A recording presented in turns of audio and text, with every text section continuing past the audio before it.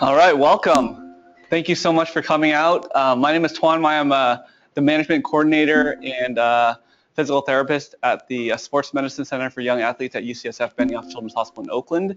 I work at the Oakland site. We also have sites in Walnut Creek and San Ramon. So I'm really excited for you all to come out today and see my presentation on Basketball Injury Prevention 101. Okay. So here's our 3 locations, and we provide physical therapy services.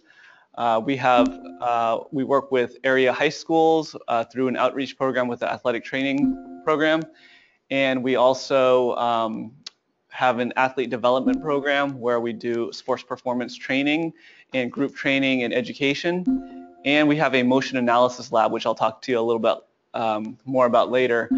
Which we do both 2D and 3D video analysis. So a lot of different options for you.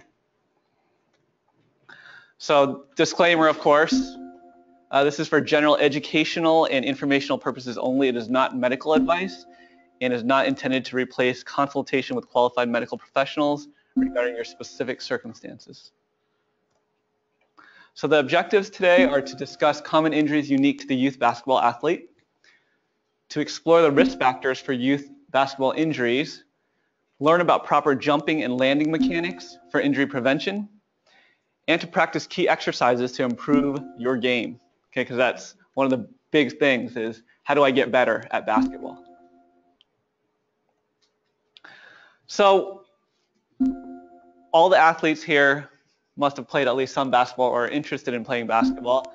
There's all these different activities that are involved in the game of basketball. You have to run, you have to jump off 2 legs, you have to jump off 1 leg, you have to land on 2 legs, you have to land on 1 leg. There's cutting, there's pivoting, there's shooting, there's dribbling. Okay, so wide variety of things. Not only that, you add on top of that, that there's other athletes that are randomly moving. You can't control them. So they're gonna bump you, they're gonna push you, they're gonna elbow you, they're gonna trip you, right? So all of those things on top of running, jumping, cutting, pivoting, okay, is gonna affect how you move, all right? So we'll talk about these things as we go along here. So the reason that we have this specialized program and we have a sports medicine center for young athletes is that young athletes are not miniature adults, okay? You look at Yao Ming over there, you cannot treat Yao Ming the same way that you treat a young female basketball athlete, okay?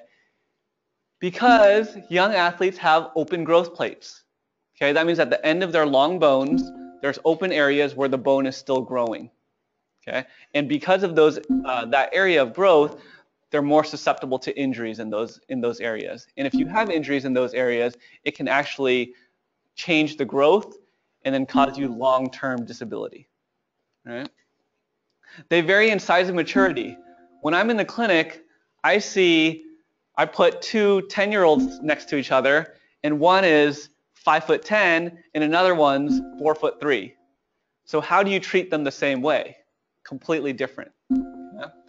You look at how mature they are, okay? How well they can respond to cueing, how well they can respond to coaching, and how much they can understand how their body moves. All right, and that's our job is to help each individual athlete figure that out.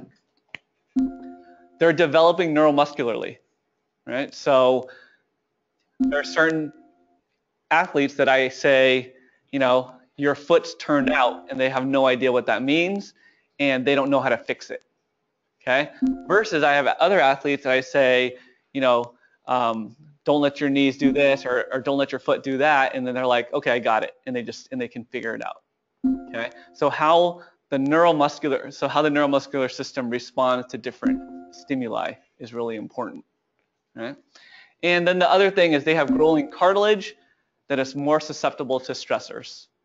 All right, so not only is there open growth plates, but the area where the muscles become tendon, the tendons attached to the bone, that area is cartilage, and that can easily get damaged. So we'll talk about that again as we go through more of the injuries. So participation in injury rates, this is just for high school participants, but you can see almost 1 million high school participants in the US. And out of those high school participants, there's 1.94 injuries for every 1,000 athlete exposures.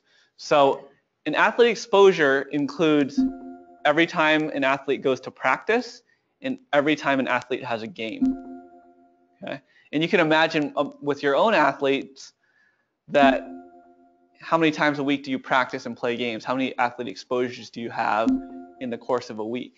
Okay? You might have 4 or 5 exposures. Okay? Multiply that by almost 1 million. All right, and then out of all those, there's about 2 injuries for every time there's every 1,000 exposures. So we're talking about a lot of injuries here, and we see that in the clinic every day. You know, every day, new patients and former patients come back with varying injuries. All right, so we're going to look at where do basketball injuries occur. Okay, they occur in the head, face, and neck about 13% of the time.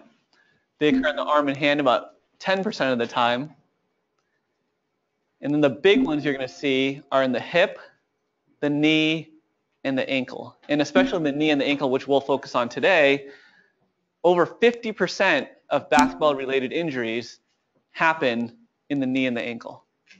All right, so that's kind of our focus point because we're looking at, can we prevent some of those injuries from occurring?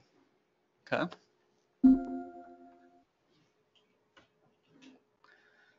So I'm just going to give you a couple ideas about what kind of injuries that we see. Okay. Patellofemoral syndrome. Okay.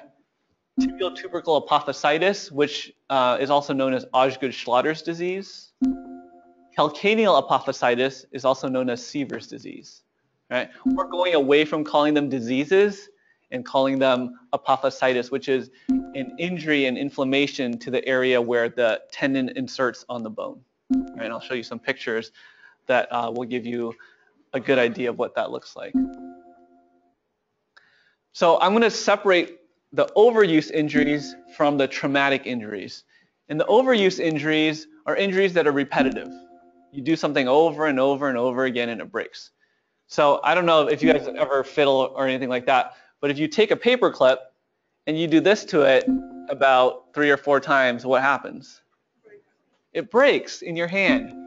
Well, luckily for us, we're not as brittle as a paper clip, but we do get overuse, repetitive motions that then cause things to get irritated, and then you have inflammation, you have pain, things like that. So really, it's doing too much too fast. And we see a lot of injuries early in the season from either from lack of conditioning, or we see injuries towards the end of the season when somebody's played on multiple teams and they've, gotten a certain volume of work, haven't had rest, injuries occur.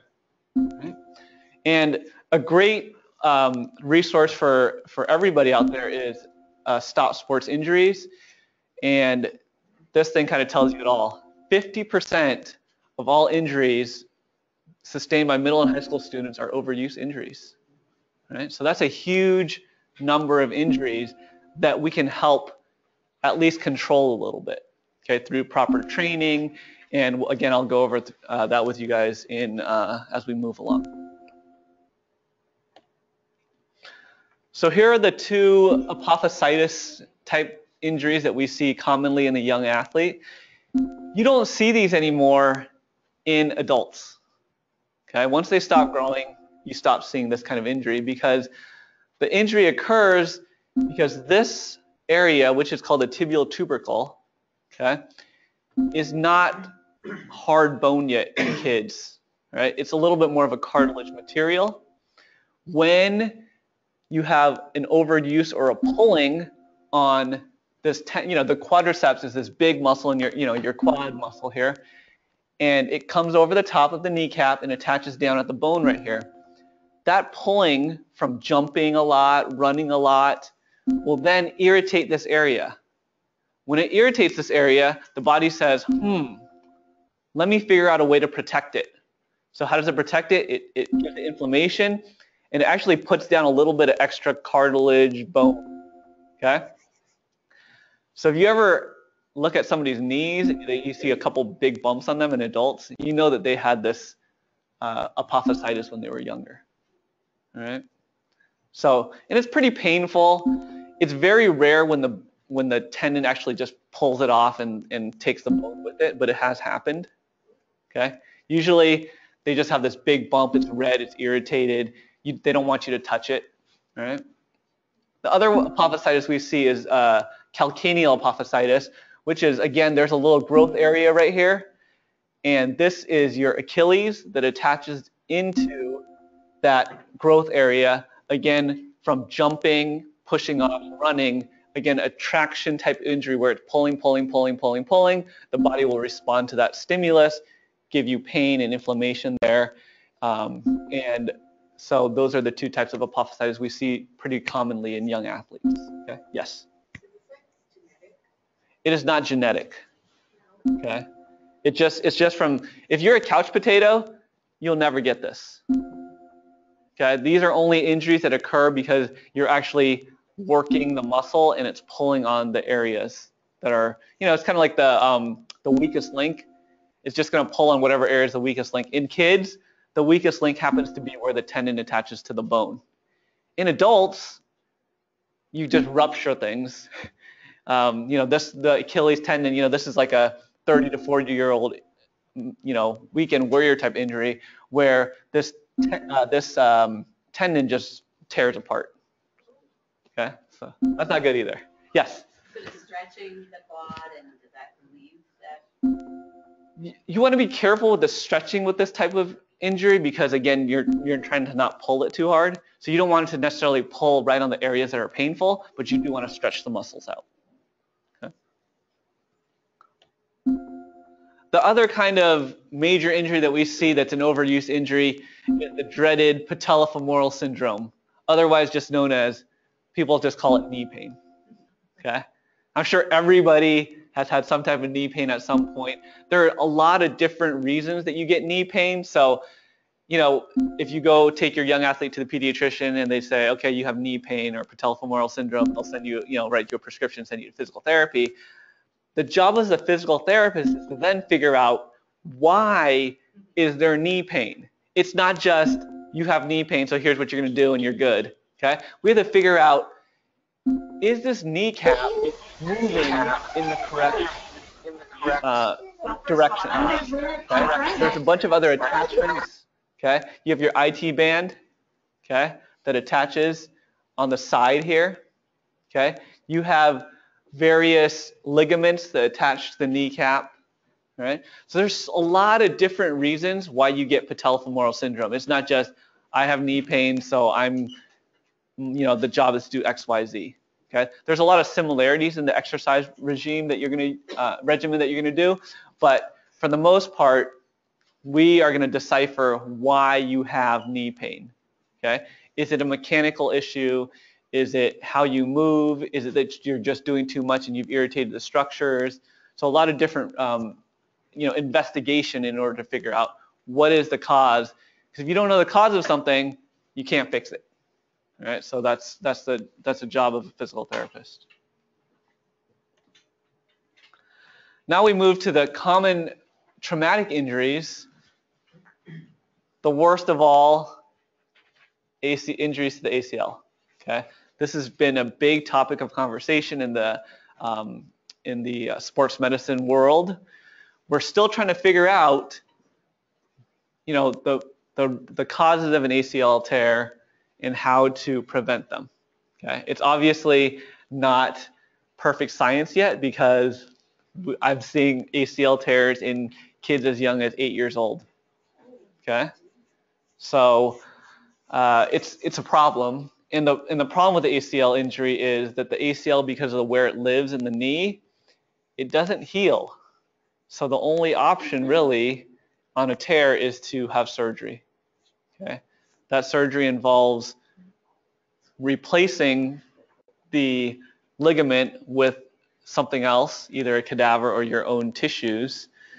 And it involves a long, arduous rehab process of 9 to 12 months. All right?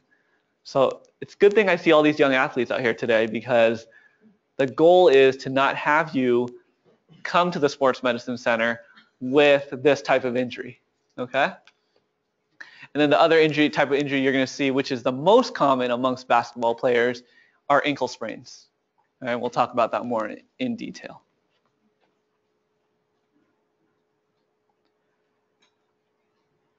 So ACL injuries, 70% are non-contact. So you can be running and cutting, you can be landing from a jump, boom, ACL goes out. And you've seen it, I don't know how many of you have seen it, but it's usually just somebody all of a sudden, they're running and they fall down and grab their knee. Okay, that's kind of a telltale sign, like, uh-oh, something bad is happening here.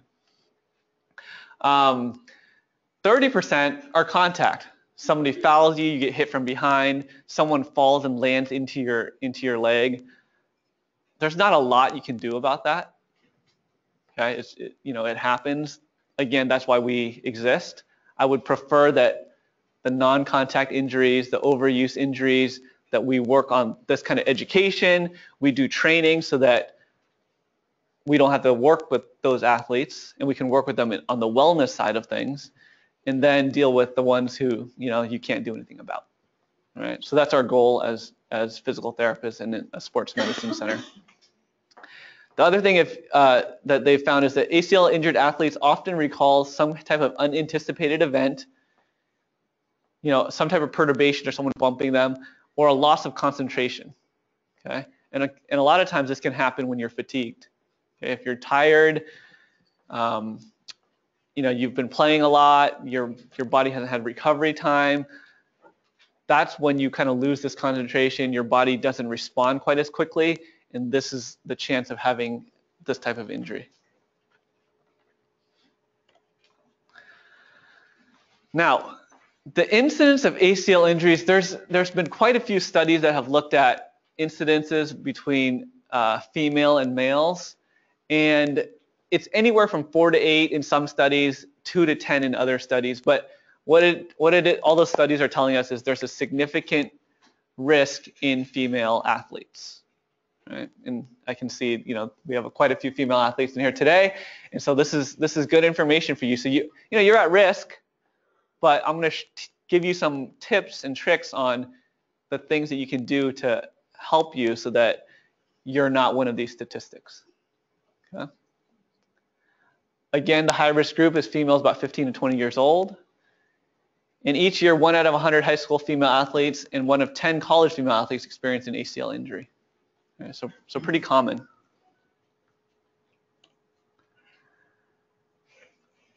What are the problems that might cause you to have this type of injury? Well, your foot pronates, okay? So that you can see if you see somebody's foot and their arch kind of falls inward. And everything's connected. So if you look at this is a chain of events that are occurring. So your foot collapses in, your knee rotates in, your hip rotates in. Okay? And when we use this term medial collapse, okay? So everything's going inward. It puts all these stresses on the ACL. Okay? That twisting inward motion is going to put a lot of stress on the ACL, and it's not designed to withstand that. Okay?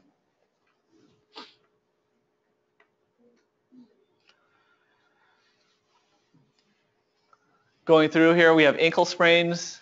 If you've had an ankle sprain, you can remember this kind of ugly coloring here, yellow and red and black and green. And then you start seeing it down the foot and up the leg, okay?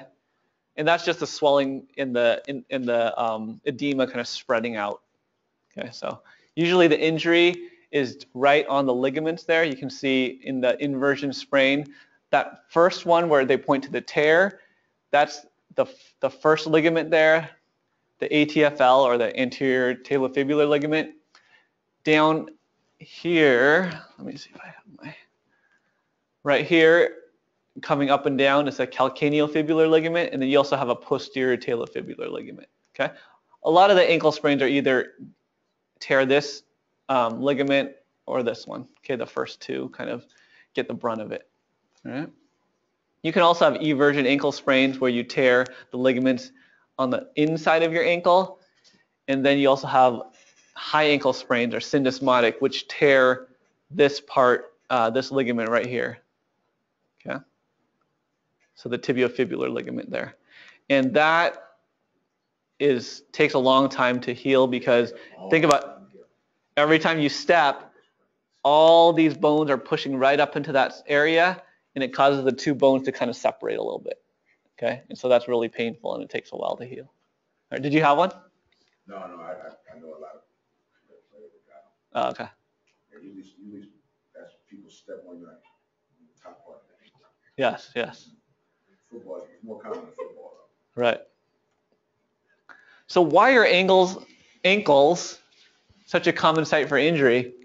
A quarter of them are, it's a quarter of all musculoskeletal injuries are in the ankle, and out of those ankle injuries, 75% of them are sprains. Okay, so we see that quite a bit.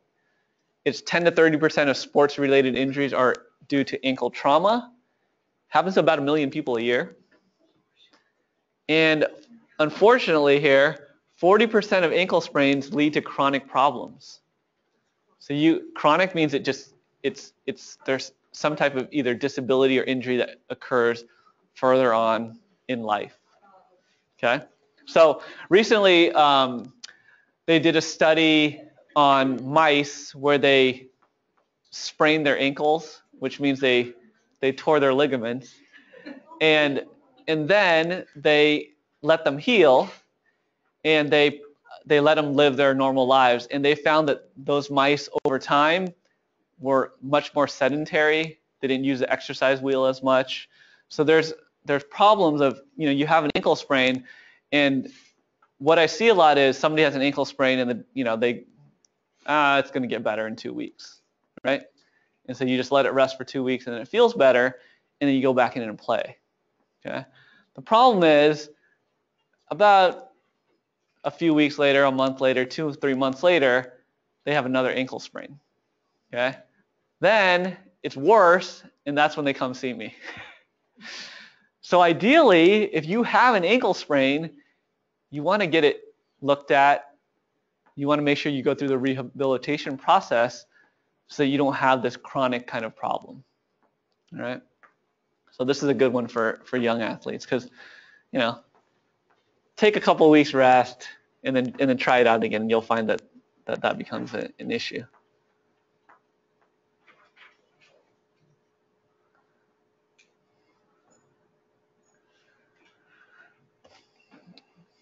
So why do we need to learn proper mechanics?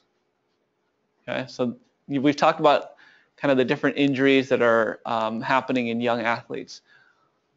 But why is it important? Well, if you're competitive and you want to play, or if you just want to, play recreationally, you want to have your full potential. Okay? Most young athletes, if they've done studies on it and they say, why do you want to play your sport? Why do you want to play basketball? And for the majority, it's they want to have fun, right? Well, if you're getting injured, it's not so fun anymore, right? You want to make sure that you're utilizing as much strength and power as you have. Now, if you take these little guys up front, they're not, they don't have the testosterone in their body to build up muscles. They don't, they haven't fully grown yet, so they're not, but they still have strength and power with the muscles that they currently have. So it's about utilization of the muscle in these young athletes rather than I'm just going to make your muscles really big so that then you're going to be stronger. Okay, that's not the point of physical therapy. That's not the point of our athlete development program. It's to get them stronger by using what they have and then building on top of that. Right? You want to be efficient with your sports, and you want to improve. Jump higher, run faster, right? Play better. And if you do that, then less bench, more play, right? That's the goal. So let's look at some. So this is a motion. This is a video capture from our lab. And so you can see there's little markers on the knees, and then we run them through a whole gamut of testing, including jumping, cutting, running, and then it's like some step downs and different activities to see where deficits occur and how we then use those findings to help correct their mechanics. So if you look at faulty jump mechanics, what do we normally see? We see poor trunk control, which is the trunk either lists to one side, or they're too tall, or they're leaning over too far. You're going to see a pelvic drop, so you're going to see one pelvis lower than the other. You'll see that knee valgus and that medial collapse we've talked about, kind of where the knees roll in, the hips go in, and the foot pronates. You can see that collapse on the inside there. Okay. So this is somebody who we're going to work on to try to get that position better when they land and when they jump. Okay. And that occurs a lot of times on both the takeoff and then also the landing. Okay. So you have two instances where you're doing bad things to your body. Okay. For each jump. Okay. The other problem with the landing is when you land, you put multiple times your body weight with each landing. Okay. So now you're putting, if she's 100 pounds on a double leg landing, she might be putting a couple 100 pounds on this unstable structure. Right. So you're going to compound the problems. Now we have an athlete who, this is one of my athletes that I worked with. He had an ACL tear, reconstruction, and this is about a year out, and you can see, I don't have his old result picture, but he was doing that same thing, where the knees were doing this, and you can see really nice now. The knees are in line with the toes, the knees are in line with the hips, right? So training does work, right? Kids, I love working with kids because they can, their body and their brains react really nicely to training. Okay, they don't have like as ingrained habits as older athletes. All right, so again, really nice to see this kind of alignment. All right. So here's an example of a broad jump. I'm just going to show you some anatomy video here, and you can see. Let's see if it'll loop. So we'll start from the beginning again. And you can see as this model comes down, look at all of the muscles that are getting used right now. Okay, upper extremity, okay, muscles in your back, your quads, your glutes, okay? And I'm going to play this a couple times because you want to look at the glutes, all right? And the reason that, as we go forward and talk about exercise and things like that, this is your bread and butter right here, okay? This is your power muscles, okay? If you look at professional athletes, they all have significant girth in their glutes, right? Because that's their power, okay? That's where all that comes from. So you can look at this jump again. You can see that glute fires all the way through, and then as it comes through, it lands, you also use it, okay? So I'll play it again. So you can see how the muscles all fire, quads, glutes, hamstrings, okay, your calves are firing, all right? So fun little thing to see that all these different muscles are working. These are multi-joint movements. Now this is a vertical jump, pretty similar. This is from the front view. And again,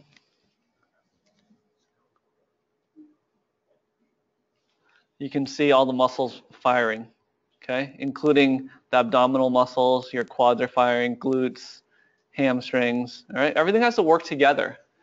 And that's another, problem with these young athletes is they're trying to grow, they're growing, and now you have this coordination you're trying to do between all of these different muscle groups. You can see all the greens firing, different ones have to turn red and stop firing, okay? And if they miss that coordination, okay, and their muscles are firing incorrectly, then you're going to start seeing problems. Okay? And then here's a vertical jump again from the posterior view. Again, look at that glute, firing, firing, firing, landing and firing. Okay. And again, the calf has to work as well. So, all of that information, how do you reduce your injury risk? Work. Okay, you have to do work. Okay, you have to, before you play, you have to warm up properly. You have to use proper mechanics, and how you get there is by training the neuromuscular system. Don't forget about the core muscles, and it's just practice. Right? Every study that they've done that involves training, it's going to take an 8 or 9 week training program to get you results. Right?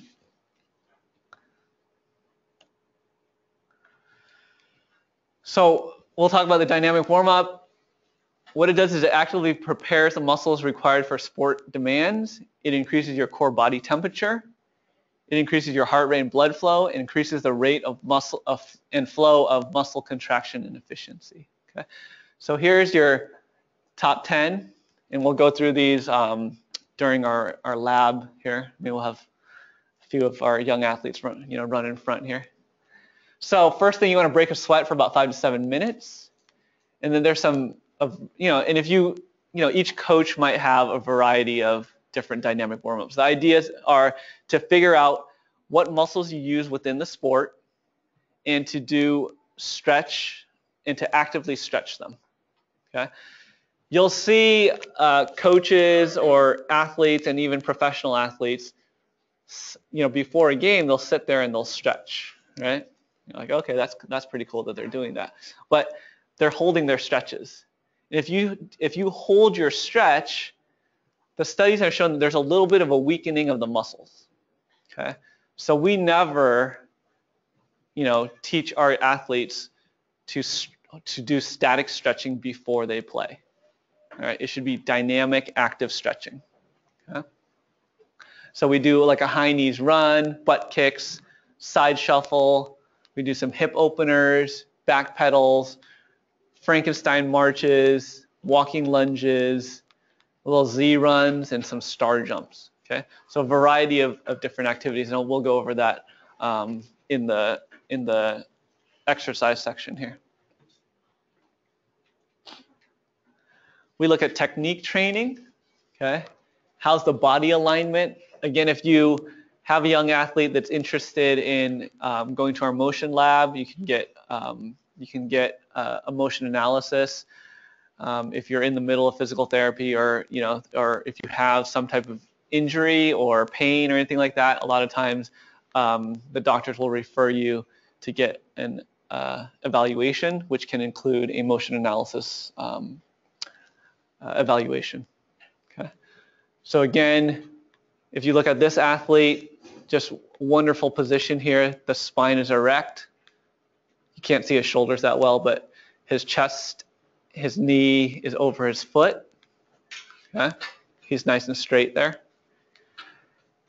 We talk a lot about landing softly. I don't know if any of the athletes in here, but if you can hear them, when your eyes are closed, running down the court or anything like that, they might be landing too heavy. Okay, so you'll hear that. Okay, and again, is that knee positioned with good alignment of the foot? Okay, so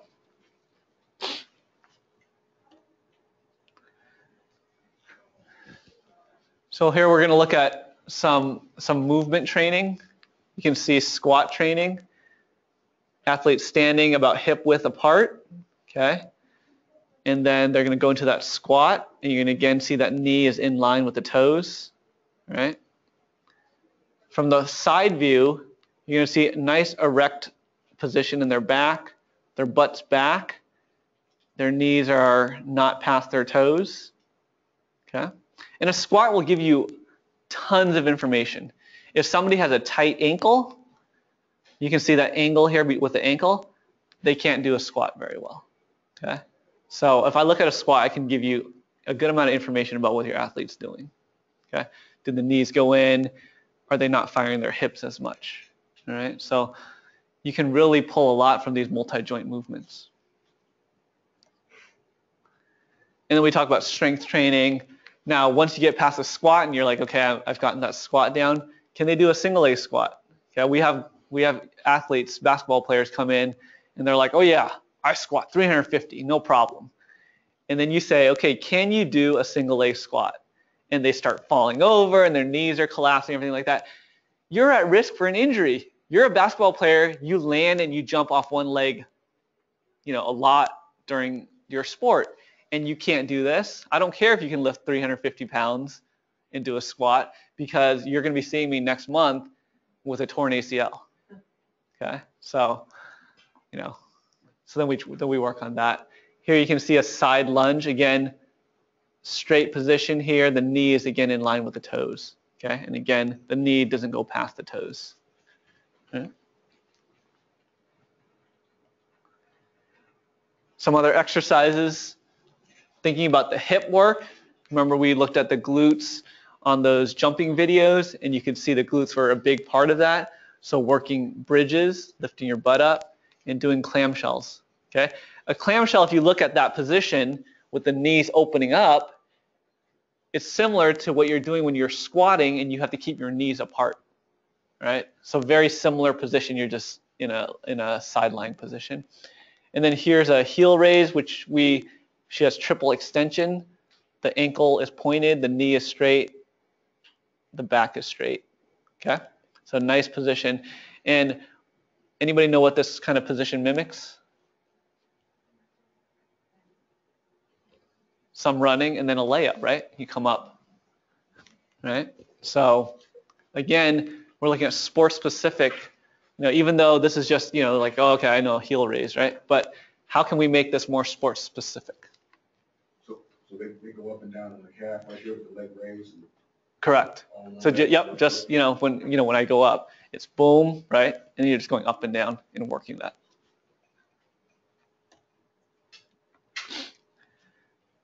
So you got your hips and your quad muscles and your hamstrings working, and then we also look at core training. Okay. So they've done a study of 9 weeks of core training, and they found that it was similarly effective to leg strength training, or a combination of leg and core strength training for enhancing vertical. Okay, so you have the athletes and they say, I want to jump higher. Usually they come in, they're like, I want to jump higher. That's like, I want to dunk a basketball, or something like that. And then you say, okay, well, you should do these things, exercises and strengthening, and you also need to work your core. And they're like all confused. They're like, shouldn't I like practice jumping in order to be able to dunk a basketball? It's like, well, really, they found that if you work your core muscles, you can also jump higher, right? So it's the whole combination. Again, when you guys saw the anatomy videos, you could see the abs and the back muscles all working together to help propel you, okay, and control your movement. So you can do planks, side planks, and then a little Superman here with the ball. This is a little bit more advanced. You could just do it from the floor. Okay.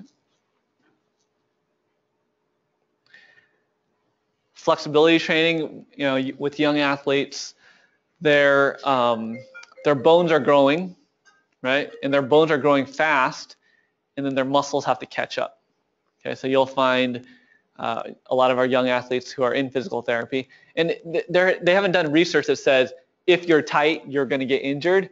But anecdotally from my practice, a lot of the kids who are coming into physical therapy are tight. So we work on flexibility training, okay? You work on the hip flexors, the hamstrings, the calves, the quads.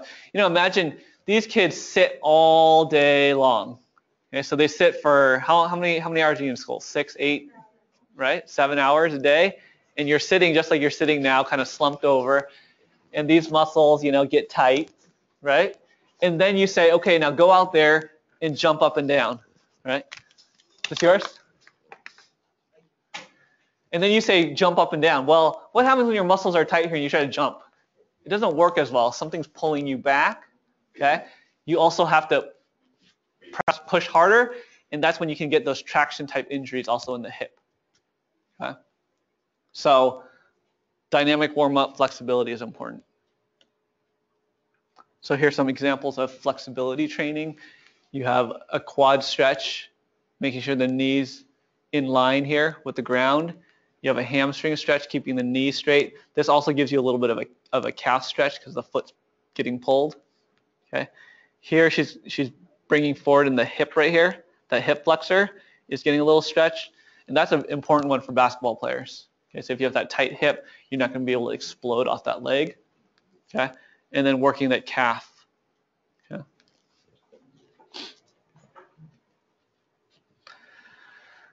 A study in 2010 looked at a balanced training program for preventing ankle injury. So let's say I have 1, 2, 3, 4, 5, 6, 7, 8, 9 young athletes here. So if I told you that if you guys did a 9-week balanced training program, that somebody in here would be able to prevent an ankle injury, wouldn't that be pretty cool? Right? Wouldn't it make you want to do it? Yeah. So balanced training program, and it's simple exercises. Now, not everybody has a balance beam at home, but you could do this on a, find a curb or something, right? So these are basic exercises. You walk slowly back and forth on a balance beam, okay? 1 step, 3 seconds, and then you go to the next one, right? Just simple balance work. Okay, you're standing on an exercise mat, okay? And you're just moving a little bit, okay? You're jumping from one leg to the other, okay? You're walking up and down on an incline surface and dribbling a ball. Okay, that might be a little challenging for you outside of here. You're standing on one leg and pushing a strap with another leg, okay? Or you're standing on one leg and throwing a ball. Okay, so a lot of these are simple exercises that can be done, and then you vary it by increasing it. And then here you start just, like in basketball, when you're in air, someone's going to bump you and things like that. So you have to be ready for that landing. Okay? But pretty good. 7 basketball players, I'm going to prevent 1 ankle injury. Okay? That's real money there. That's money in the healthcare system. That's, that's time that you actually get to participate in your sport. Right? So a lot of good benefits that are coming. So again, let's just review neuromuscular training. We're talking about breaking down that jump and land mechanics. And again, we all have this technology now with the, with the phones. You could look at your athlete easily, have them jump up and down 10 times, record them on your phone. You can even do slow motion. You can see, are their knees going in? Okay, that's pretty basic. How you correct it might be a little bit harder, but you can at least identify like, hey, there might be a problem here. Do I need to seek professional medical advice? Once you get that, then you start practicing the proper techniques. It's all about repetition. Okay. When little kids, infants and toddlers, they have to practice something 2,000 or 3,000 times to get proficient at it. Okay. And if you see a toddler, you're like, they have really good squat, right? They get right down there, boom, they're playing, they get back up because they're doing it over and over and over. As we start getting into this age group that is a majority of our group here, you start seeing a lot of sitting, playing with their phones, and that then you lose kind of that they're growing, okay, and you kind of lose that stability and that work there. And then again, we're talking about we have to do stuff with specificity to sport. Okay, basketball is a sport that involves a lot of different movements, okay? And you also want to look at, first you try you tell them, okay, I want you to do this, and then at some point you have to make it game-like. I'm not going to tell you, I'm just going to give you that cue and you have to go. Right?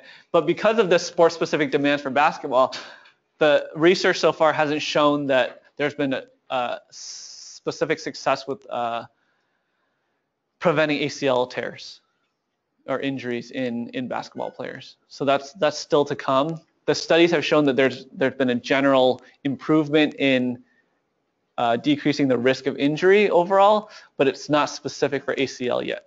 So I think that research is going to continue to be developed. And you know, if you guys, you know, when I do this talk again in 5 years or 2 years or next year, hopefully they're coming up with more research that's going to say, here is the program that you should use for your basketball athletes. Right? So your take-home message from Steve Kerr is you want to include a dynamic warm-up. Okay? You want to make sure that your squat mechanics there, that's kind of like your basic movement pattern. Everybody who comes into our physical therapy clinics gets squat mechanics training, okay? Because it's so important. Your core can give you more, right? It's going to help you jump higher. And really you have to practice. If you don't do it, then you know it won't change. Right? Any questions? Anything? All right, who wants to? Oh yes. That is a little bit more related to the strength training. Uh-huh. At what age is it okay for like kids to like start jumping rope or you fasting, those type of things? Any age is appropriate for strength training because you have to think about the load they can handle. Okay, so if you're doing jump rope and things like that, or body weight work, not a problem at all because they're used to moving their body weight in a lot of different positions. If you load them up too much and their mechanics are breaking down, then that's just too much. So you kind of have to gauge what they can handle. Usually, pre-puberty, you're looking at repetition, body weight. Okay, because even if you loaded them up with a ton of weight, they're not going to hypertrophy at that age. Okay, you have to get into puberty, get the testosterone levels up, and then you'll get more muscle hypertrophy. So it don't affect the both legs if they do lift their body weight. Correct. But if you start really loading them up, then there's a chance that you can. And what happens when you load somebody up too much, anyways, is that their mechanics always break down. Okay, you could have a perfect squat, and then I could keep adding weight until I could find the weight where your body's going to break down, the mechanics will break down. So it's all about making sure that it's the safety first. Okay, use pain as your guide. Like if it's painful, your body's probably telling you, hey, that's a little bit too much. Even squats they can do with weights. Yeah, little handheld weights or things like that. They can start practicing squats. Yeah. Any other questions? All right, let me see real quick.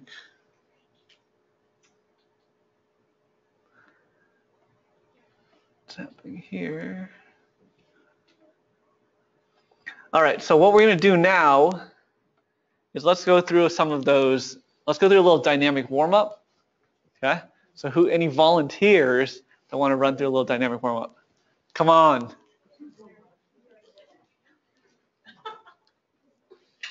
Come on, Mira. Show us the dynamic warm-up here. All right. Come on, Mira. You too. We need two up here. So I'm going to go back to the dynamic warm-up here. So we'll pretend that they broke a sweat, okay? They've been running around for 5 minutes. All right. So Mira, let's practice a little knee hug with a heel raise. All right. So go ahead and do that. And then you're going to follow her all the way. You just go down a little bit, right? So you can see you're going to hold that knee. You're going to go up on that tiptoe. Okay. Good. And you're going to watch for things like where that knee wants to kind of buckle forward. Okay. Go back. Yep. And then you're going to come back. Okay. So the knee stays nice and tall. You're going to get your head towards the ceiling. You get a little bit of balance work here. All right. Activating the calves. You can a little stretch in the glutes. So again, these are multi-joint movements that you're doing to warm up all the muscles. Okay. What about a Frankenstein march? Nice and tall. You're going to kick your leg up. Okay. Keep the knees straight. Good. Again, you're going to see things like where the kids kind of lean back because they're tight. Their knee bends. Okay. So again, every movement that somebody does, you can really look at and see where they're breaking down and what possible deficits that they have. Yes? On the first one, you said the knee buckles. What did you mean? So they'll do this where they go here, and then it'll kind of like, the knee will kind of ride forward like that. It's because they don't have the stability in their hip. So what they're doing is then they kind of get into this kind of position. All right. And then what about a walking lunge, Mira? Do a walking lunge there? And again, with a lunge and squats, you're looking at, are the knees in line with the toes? Okay. A lot of times you'll see this kind of thing where they're stepping and their knees do this kind of position. Okay. Again, that same pronation, knee goes in, the hip's not working. All right. Very good. Watch that knee. All right. And then what about little high knees? Okay, you can just go down. High knees jog. Again, now here we're getting those knees up, activating muscles in the front, stretching a little bit actively the muscles in the back. Okay, and then what about butt kicks? Very good. Okay, and then a little side shuffle. There you go. And then side shuffle back. Yes? Do you typically see any deficiencies in the side shuffles and the butt kicks and those kinds of things, or is that really just circulation? They're a little bit of just an active stretch, but sometimes you'll see, how they're landing. They might be landing too hard. You'll see if somebody comes from an injury where they've injured their calf or something like that, you'll see the push off and they'll land kind of with a flat foot. So there's still, every movement you can see if there's something wrong. Doesn't mean that every movement has something wrong, but it can. And then we'll skip the Z run, but you can do like a little star jump. So you do that. It's like, you can just jump to the different directions. Okay. So those are you guys are good. Thank you for your participation. Very nice. A round of applause there. And then, we've looked at this stuff, but, if anybody wants to, we're getting close to the end here, but if anybody wants to practice in the front, we can look at some squat training, lunge mechanics, the heel raise, and then some core stability work. All right. And then always that jumping and landing, flexibility work, and then looking at jumping and landing, and how everybody, with the knees going in and how you land with proper form. Okay. Any other questions? Yes. The box jumps and the kettlebells, pretty good for explosion too. Yeah. What I always say is there's really not a bad exercise. Just the technique is one. Yes. Okay. So, because that's the main thing that that everyone asks is, well, can I do this or can I do that? And as long as you're doing it with the correct loads, the correct mechanics, you're not overdoing it. Okay. So if you're like, oh, you get athletes that are like, oh, I squat every day. Well, even if your mechanics are perfect and you do something every day, that's probably not helpful to you. Okay. You might not be gaining. You're not giving your muscles time to recover. Okay. So that's that can be anything can be bad for you, and anything can be most things can be good for you. So, you had a question? Yes. The motion lab, do people come in and do that without injury and just for efficiency and Yes. maximization? Yes. So the motion lab is there's a variety of things you can test in the motion lab. They do a lower extremity or ACL type screens. They do running analysis. They're doing throwing analysis, that kind of stuff. So a lot of different pretty much any movement you can analyze and see, is there something that's not working correctly, are going better. Yes. Can you get insurance to pay for that if you don't have an injury? The insurance companies at this point are paying for physical therapy evaluations. So if you don't have an injury, that's questionable. Any other questions?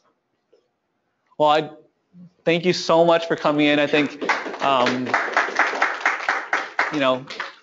because you guys are coming in and thinking about this stuff, that's going to help in the long run, keep your athletes out of this, sports medicine center, unless you want to do sports training programs. We have, training programs most evenings, Pilates, we have a functional strength, agility, and speed training classes. We have group trainings, educational events. If you have teams or anything that are interested in having us come out and do seminars or lectures, we want to be educating the community rather than just working in the clinic. All right. So if you have you have my card in the folder, please let me know if there's anything I can do to help you get your athletes in the game. All right. And there's evaluation forms. If you guys can please fill that out, I'd really appreciate it. Thank you so much. Thank you.